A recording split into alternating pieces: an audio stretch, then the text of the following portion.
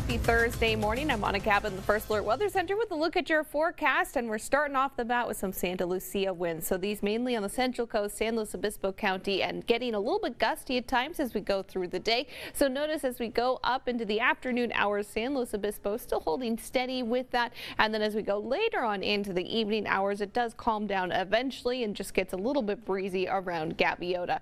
We're also starting off with some fog in the interior areas this morning, and as we head through the day, looking really clear outside for most of us.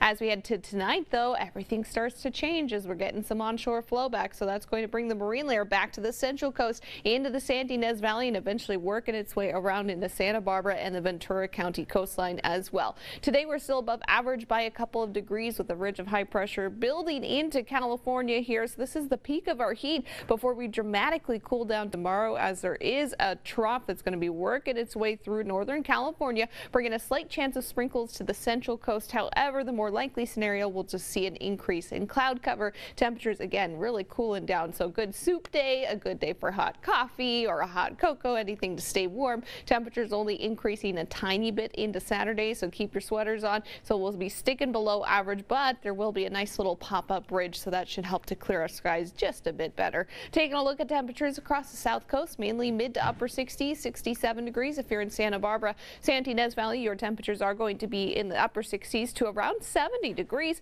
Central Coast, a lot of you upper 60s, also to around 70 degrees. In San Luis Obispo County, kind of the same thing. The interior, though, cooler because you're seeing all of that morning fog and cloud cover. Ventura County, your temperature is very similar to yesterday, upper 60s to the low 70s. Have a fantastic rest of your Thursday.